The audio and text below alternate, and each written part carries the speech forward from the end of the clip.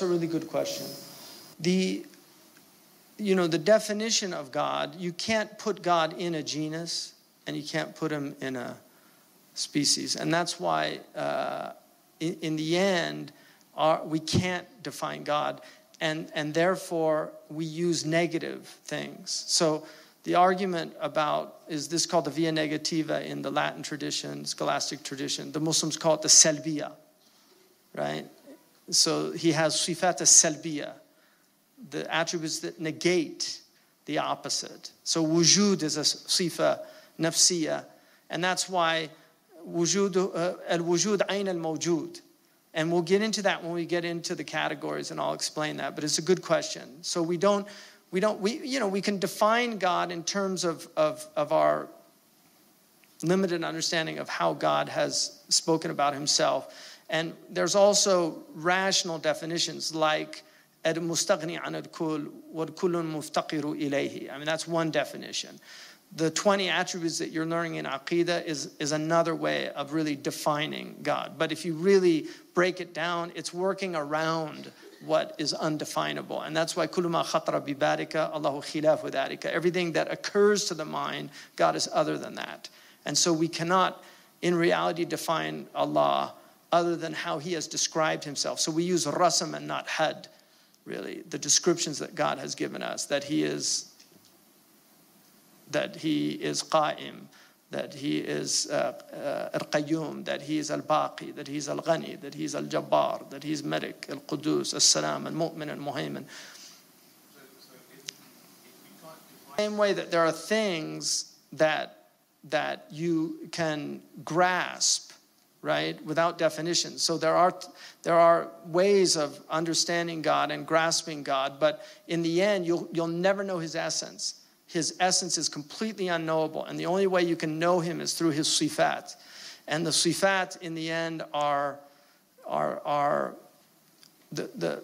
scholars don't use the term accident for God, because when we get into the categories, you understand why. But the sifat, in relation to that are like the walillah al-mathal al-a'la. They're like the accidents in relation to the essence.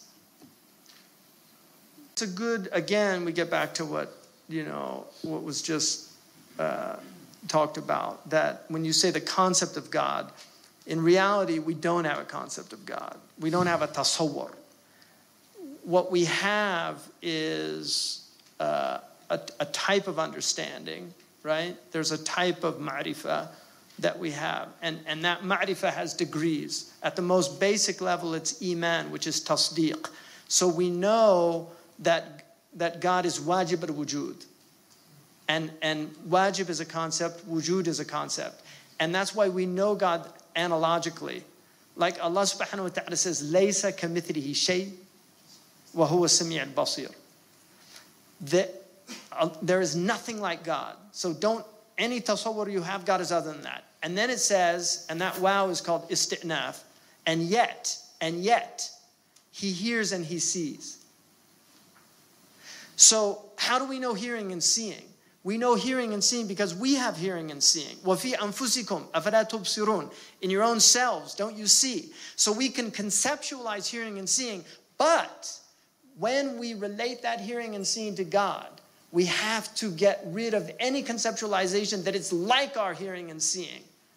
لَيْسَ كَمِثْلِهِ شَيْءٍ. So there's no tashbih in reality, but you have tanzih and tashbih. But you need tashbih to approximate. This is called taqreeb al-ma'ani, to approximate the meanings. All right? So if somebody says, I don't believe in God, first, you need to define what they don't believe in. So you can say, I don't believe in this God that came down and died for our sins. You can say, well, I don't believe in that God either. So we're both atheists of that God. Right? And then we can discuss other understandings, right? But in the end, Allahumma la nuhsiya thana alayka anta kama athnayta ala nafsika. We can't ever say what you are, but we can only say what you said about yourself. قُلْ هُوَ اللَّهُ أَحَدٌ Allahu samad. Lam yalid wa lam yulad wa lam yakun lahu kufuwan ahad. Our scholars say that negates the 8 ways that people fall into shirk. So those are all negative approaches to God. They negate concepts of God. قُلْ هُوَ اللَّهُ أَحَدٌ. That negates the concept that God is plural or that he's composite. Right? 1 is not a number. And this is one of Euclid's, one of his books, I think it's book 7. He says that a unit is that thing which we call one. That's a unit, that's a wahda. And then he said number is a multitude of units. So 1 is not a number. Every number is a multiple of 1, but 1 is not a number. So when we talk about God, we're saying that he is one, and that's negating kathra and ta'addud. It negates the idea that he's composite, that he's made up of parts. So he's a simple reality. Simple, I mean by that there's no parts. It's infinite simplicity. It's pure oneness. And then Allahu Samad, that negates the haja, ihtiyaj, naqs. It negates deficiency and aib. So it negates, we can't conceive of God as needing anything or having any blemishes. He's salam, he's perfect. Salimun min al-uyub. And then lam yalid wa lam yulad, that negates illa wal ma'luliyah. It negates cause and effect. Nothing caused God, and God is not the cause of anything in a cause and effect relationship. In other words, that cause and effect cannot be separated, right? So we can't, one of the things Aristotle, his problem with God, he called him the prime mover, because he said that God is the uncaused cause of all existence. So we say that God is the cause of existence, but we say it majazan. We say it to say that he's not a cause. Do you see? I mean, these are we're getting into advanced kalam, and it's, you really need a lot of preparation to get into into these concepts. But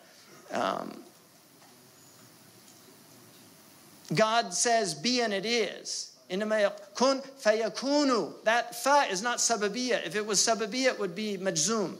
He says, kun fayakunu. Be and it is. So there's no, God is not interacting in his creation in a cause and effectual way, in that way, that things are interacting with other things in a cause and effect way. Al-'ilm ma'luliyah. And then, وَلَمْ يَكُنْ لَهُ كُفُوًا أَحَدٌ يَنْفِي الشَّبَهُ وَالنَّظِيرُ. That he could have shabihun or nadir, that he has a likeness or an opposite. So the devil, if you get into Ahura Mazda, Ahriman and Ahura Mazda in dualistic thinking, the devil is seen as a nadir of God. That there's a dark God and a light God. That's a dualistic Manichaean thinking. That's negated by that. So the Qul Huwa Allahu Ahad is the via negativa of our tradition. It is yaslibu anwa' al-kufr al-thamaniya. It negates those 8 types of kufr. And that's why whoever really understands ikhlas understands tawheed, at least at that level. Does that help? Yeah.